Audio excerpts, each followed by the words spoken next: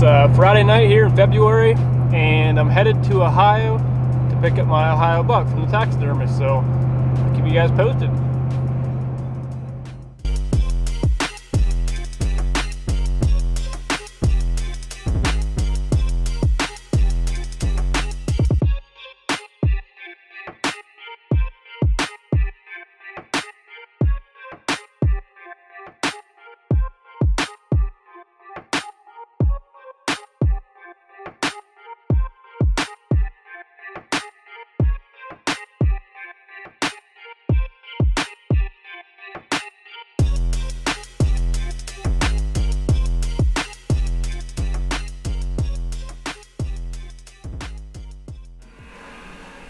I like to start building a few more guns, but I just set up there it is. lock and load one day.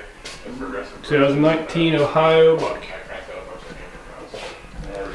got a couple of the shotgun shells in Palm Sworn. I love those.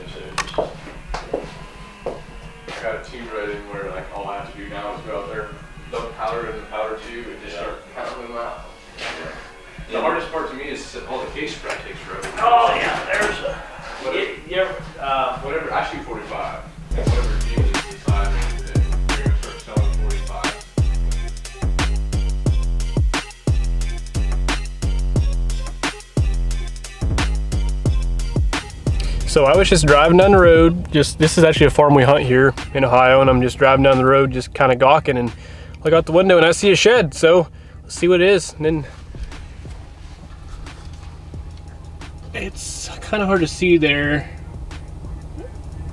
laying right there. I think it's broken, but I was driving down that road and I saw it laying there, so I just pulled off on this turnaround where we actually stopped the hunt, and let's go pick up this bad boy.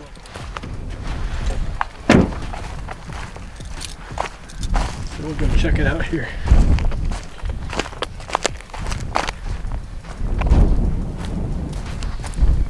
A little dinker, broken.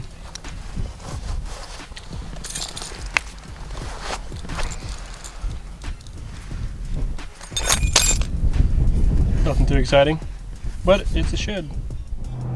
Well, Saturday and I'm heading home. I wasn't able to find any sheds.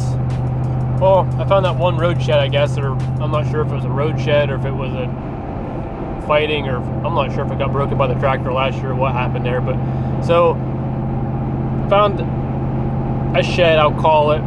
Nothing else exciting. Found some decent deer sign for next year, but nothing super good content that I could share for you guys. So that kind of sucks, but hey, that's how it goes sometimes. Sometimes you find sheds and sometimes you don't. But yeah, I'm on my way back to Pennsylvania, and when I get back, I'll put some more photos up and some more videos of my buck that I got from the taxidermist once I get it on the wall. So I'll catch you guys in.